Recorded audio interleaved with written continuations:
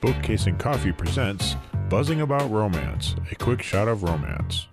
On this episode of A Quick Shot of Romance, we are reviewing Mind to Guard by Kennedy Mitchell. It is book 3 of her Protection series. Joining me this evening is Rachel. You can find her on Instagram as Read with Rach, and she's my sister in suspense.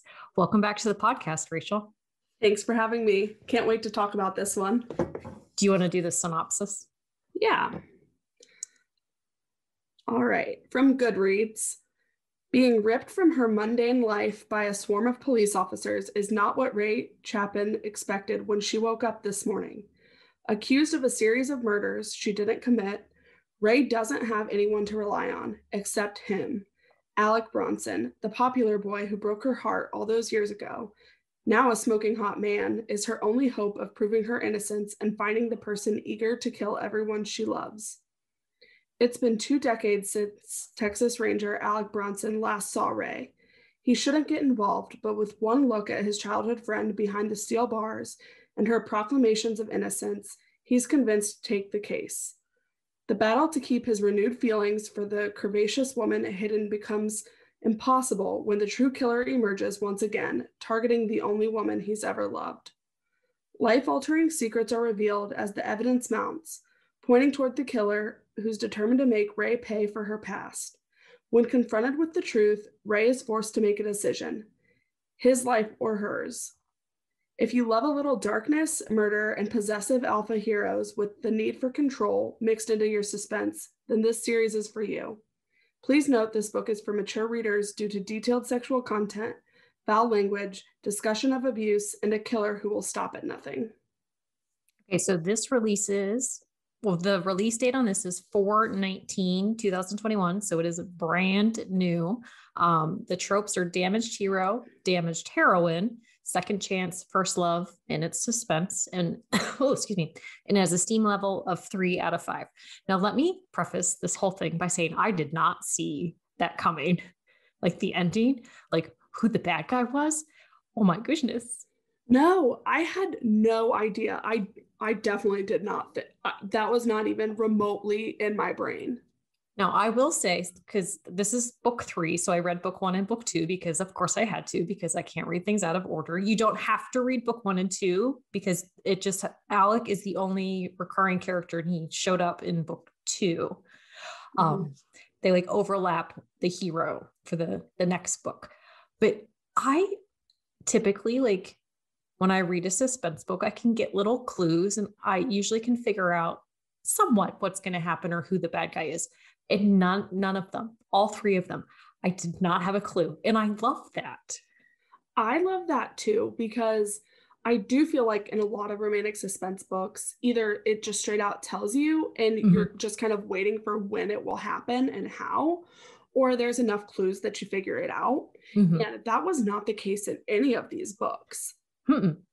No, like I just love that. I love that, like, this is so different than anything I have read before. So let's talk. Oh, go ahead. Yeah, no, it's the exact same with me. I can't think of a series that's similar to this one. So let's talk a little bit about Rae. So her strength in this situation, do you feel it's a strength, or do you feel it's a weakness? Because like she shelters herself from everything and everybody because of like all these things that have happened throughout her entire life. And so she kind of just becomes this hermit, almost like reclusive person who she goes to work, she comes home, she doesn't do anything else. Yeah, I think it definitely helped her for a long time. And then I think we saw a little bit in the book where it also became a weakness, because she kind of gets herself into some situations that are, not the best for her because of her willingness to keep herself separated from everyone she could even remotely care about. Right. And I agree. Like, I feel like she tried to do the right thing and protect the people around her by making the choices that she did, but she didn't always go about it in the right way. And especially like what happened, like, I mean, it wasn't her fault, but it was her fault. Yeah. How about like her sense of self-worth? Like, she's very, very down on herself and negative. And she's been crapped on by life, like over and over again. Yeah, I thought it was really sad because it is talked about that she had a really good like home life growing up. They might not Mhm. have had a bunch of money or anything like that, but she did have a good home life. So it's so sad to see a character like that. Mhm. Just like everything is just piling on her and piling on until she just no longer really believes in herself. Yeah, like I feel like her heart breaks over and over and over again. Like anytime she like for the longest time after the initial thing that happened, I want to be pretty vague because it kind of, but after the initial thing happened, she was okay for a little bit. Like, I mean, you can understand why she didn't put herself out there. And then she started to kind of come out of her shell again, started to like be in the world, and then bad things happened again. And so she kind of pulled back, and then things were okay. And she put herself out there and bad things happened again. So she just kind of shut down after that. But it's like Mhm. over anytime she made the attempt to move past stuff is when things got bad.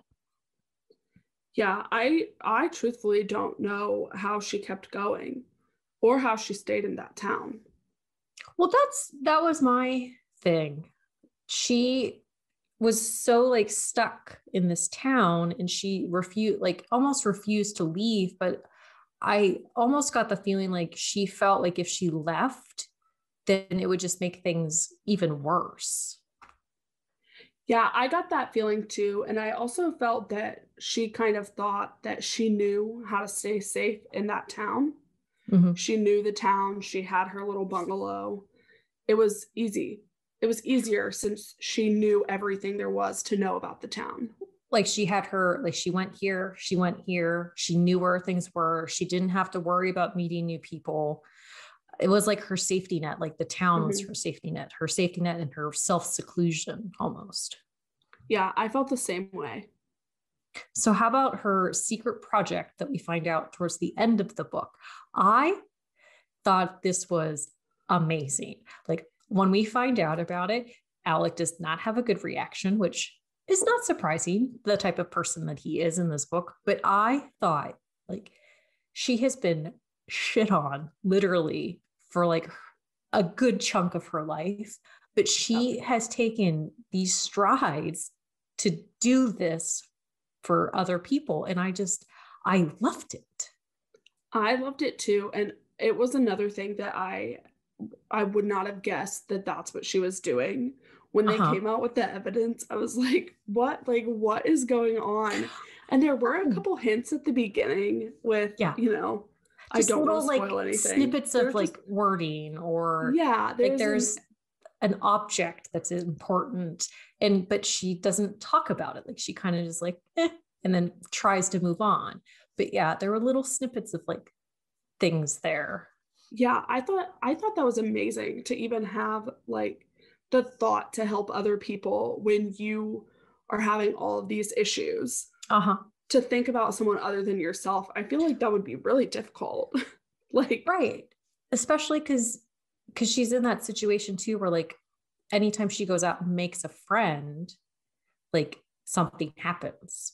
And so I question, like, I'm like, how can she put herself out there and do this when these things around her are happening constantly? But I just was like, she's such a good person, like for even like attempting to make that like those strides. yes, I completely agree. I thought that was an amazing thing for the author to include in the story too, and Mhm. how it continued through the epilogue. Yeah.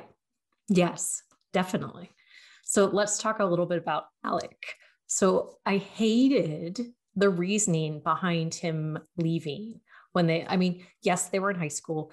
Yes, like your emotions are heightened and things that are said and that people do to you and around you affect your decisions that you make. But I was so mad at him. I just wanted to I was smack him. too.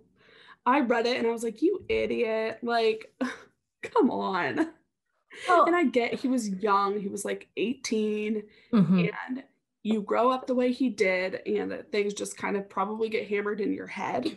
mhm.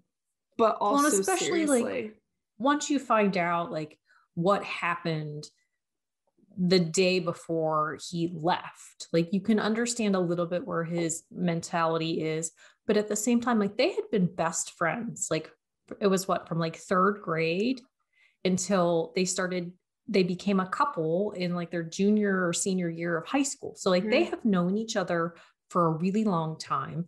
They have been very good friends for forever, basically. And like he never had that attitude towards her in any way.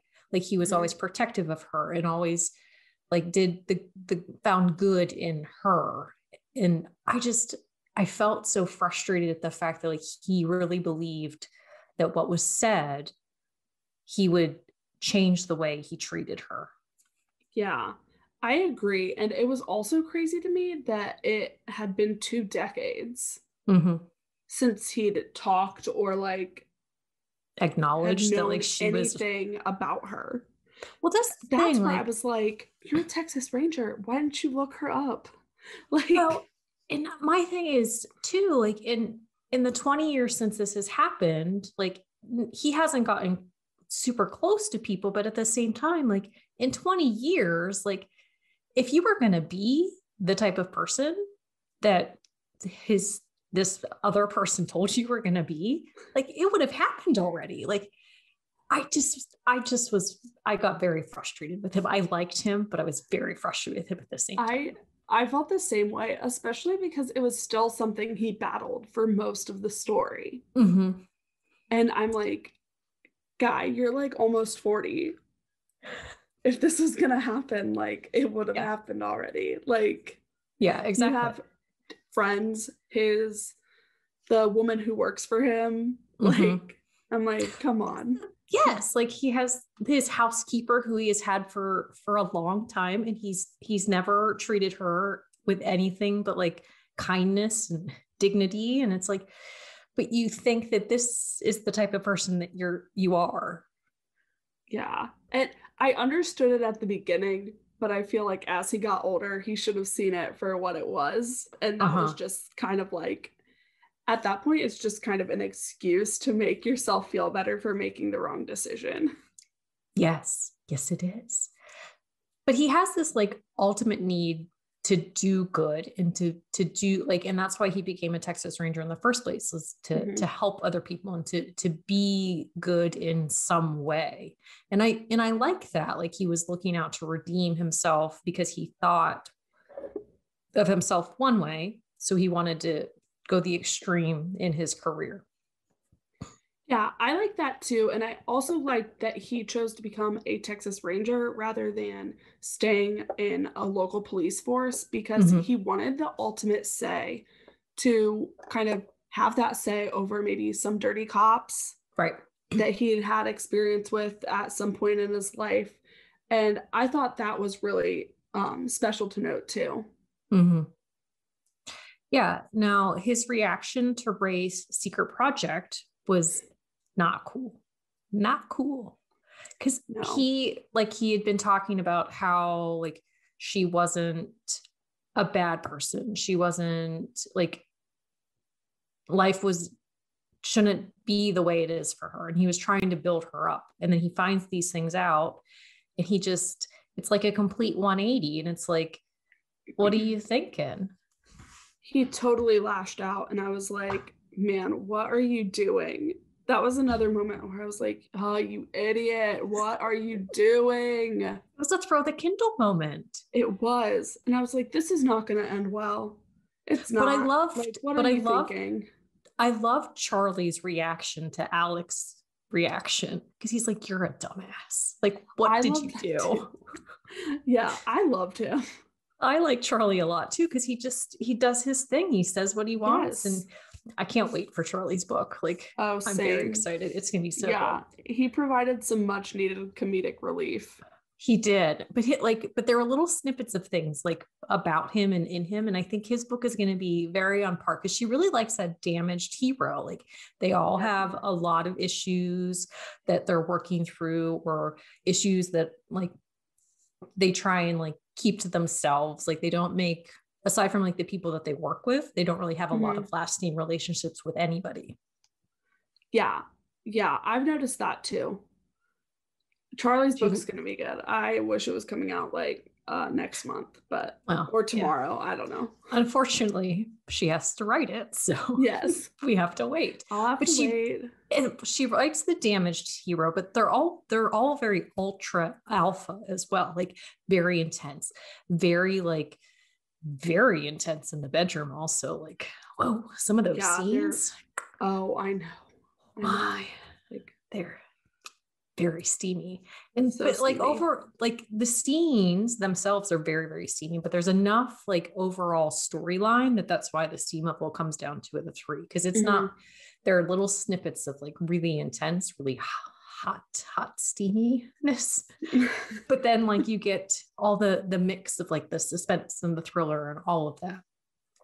But I also like the fact that she uses the serial killer theme through each book. Like it's a different serial killer for each book, but she focuses on a serial killer, which it's very different than any other romance I've read also.